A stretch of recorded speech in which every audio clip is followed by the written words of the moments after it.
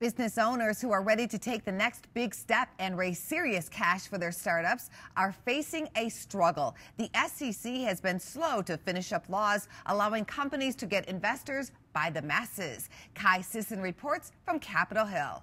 I'm Dan Weber, president of AMAC. When Dan Weber founded the Association of Mature American Citizens, he had no idea that in just 7 years, his company would grow to 250,000 members.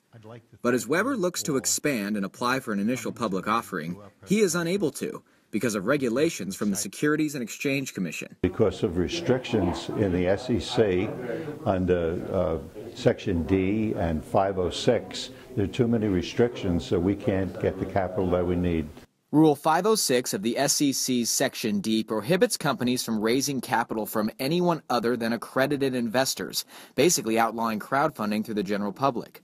Companies then need to raise an enormous amount of cash through other elite investment sources, which economists say is unfair to small businesses. Right now, we have a situation where you literally have to spend, according to the SEC's own numbers, $2.5 million to access the public capital market, and then $1.5 million in lawyers and accountants each year.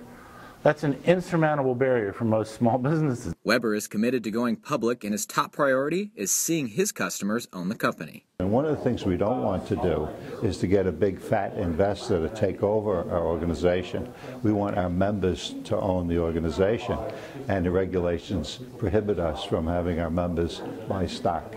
Daniel Gallagher is the commissioner of the SEC and has been outspoken on the need to change these regulations so companies can grow more efficiently.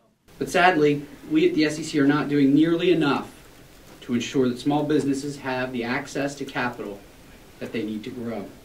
As an SEC commissioner, I believe that this issue warrants the agency's highest level of priority. The Jobs Act, signed by President Obama in 2012, did alleviate some of the restrictions on small businesses, but what the SEC is out to fix is how to protect the public from shady investments while lessening the hurdles for entrepreneurs to raise capital.